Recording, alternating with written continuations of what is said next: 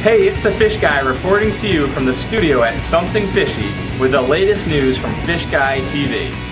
Today I'm excited to introduce a new training segment for both our retail customers and our team as well. Both our existing team and also the new team that joined us as the company continues to grow. We've put a lot of our training and all the important things in setting up, designing, and installing an aquarium onto video in short segments so that you can get things done right and done right the first time.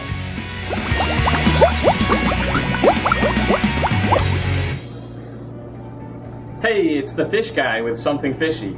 Today we're going to talk about the nitrogen cycle within your aquarium. So you have a new tank set up at home or in your office, and the tank is a very sterile environment. So it's important that we learn about the nitrogen cycle so that we properly introduce the right volume of fish to your tank, okay? When you have a new tank, let's say that you have a 100-gallon tank, the best way to determine the amount of fish to put in it is about 10% of the total volume. Depending on your filtration system and the design of your tank, you can have an inch or two of fish per gallon. So a 100-gallon tank, 100 inches of fish, 10% of that's going to be 10 inches or so. So that's 2 or 3 fish depending on the size. You want to put those into your aquarium, and as they go into the aquarium, just those few fish are slowly going to release waste into your tank. Also, you're going to start to feed them, so there's going to be some excess food and debris buildup in your aquarium. That's where the ammonia comes from in your fish tank. Okay, now ammonia is not something that's healthy for the fish, so we've got to get it out of your tank. Well, thank God for Mother Nature that it naturally creates bacteria that will break down the ammonia in your fish tank. So right now, there's nothing extra that you have to do. So once the ammonia starts to go into your fish tank, you're naturally going to grow bacteria. The bacteria is referred to as Nitrosomonas. And Nitrosomonas will basically consume and break down the ammonia. So as you have ammonia starting to grow in your tank, you don't have to worry, it'll naturally be broken down. As long as you're slowly adding fish to it, the bacteria can also slowly grow to the same volume of ammonia that you have in your tank. So once you have ammonia in your tank, and that's been consumed by Nitrosomonas, and it gets broken down into what's called nitrites.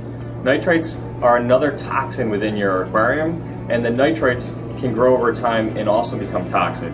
Well, again, Mother Nature created a bacteria called Nitrobacter that will take your nitrite, it'll basically consume that and turn it into a nitrate. So now that you have nitrates in your aquarium, the nitrates can only be removed through water changes, which is critical to the healthy stabilization of a fish tank. So once you have nitrates in your tank, you want to perform regular water changes depending on your system design to remove those nitrates. Nitrates can also be removed through live plant life depending on how your tank is set up as well. So basically what I've reviewed is that you can by putting fish into your tank, you are going to create ammonia that needs to be converted into a nitrite and a nitrate. And the two bacteria that are going to take care of that for you are Nitrosomonas and Nitrobacter. The other thing to keep in mind is we talked about a new fish tank. You have to also remember that even if your tank is well established, let's say you have a 55 or 100-gallon tank, the tank's a year old, and let's say there's 15 fish in there, and your tank can handle another 15 fish.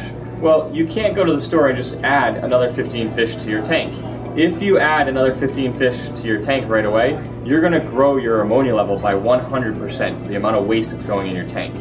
And that that introduction of waste into your tank is way too much too quick for the current amount of live bacteria to keep up with. So you need to always slowly introduce fish. Again, I'm going to refer to about 10% of the total volume of fish should be added to the tank anytime you're going to add fish, and not too much more than that. Always add over time. And to give you a point of reference, if you set up a new fish tank, you can slowly add 10% of fish about every week or two, depending on the levels of ammonia, nitrite, and nitrates in your tank.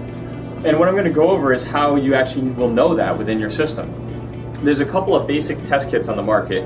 Here's one that I highly recommend for the entry-level hobbyist and even for the experienced guy that just wants to have a routine check of the waste level in their tank. Okay, so now let me show you how to actually test for ammonia, nitrite, and nitrate. The first and more basic way of testing it are with test strips. They're fairly accurate, maybe not precise, but a good way for an entry-level hobbyist or a more experienced person to just have a gauge of what's happening with the nitrogen cycle within the aquarium. So the first one is ammonia test strips. Ammonia test strips, it's one strip that you just dip in a vial of water and you pull it out, and within seconds you're going to know whether you have ammonia in your tank or not. The next product is the 5-in-1 test strips, which will test multiple things, but the two items that we're talking about right now are nitrite and nitrate, and both of those tests will be on this strip. This one gets dipped right in the aquarium, and within seconds of pulling it out, you'll know whether you have nitrite or nitrate in the tanks.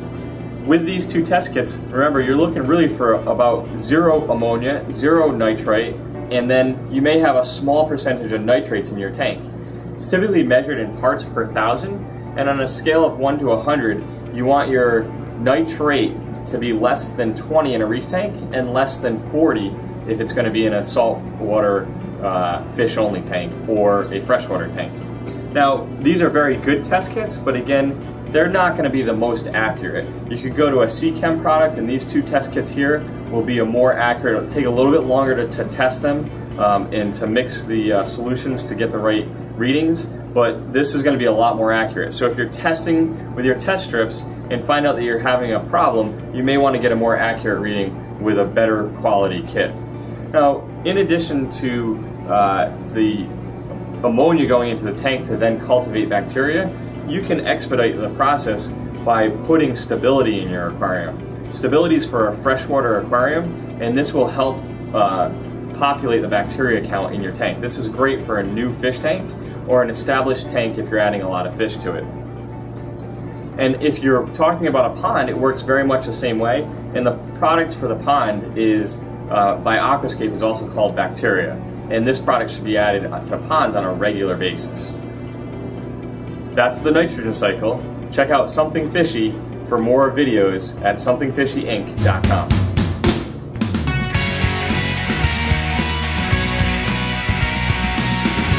Love your aquarium. Today I'm really excited because as our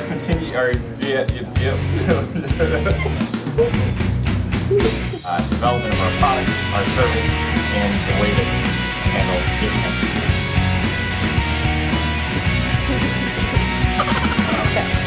That's good.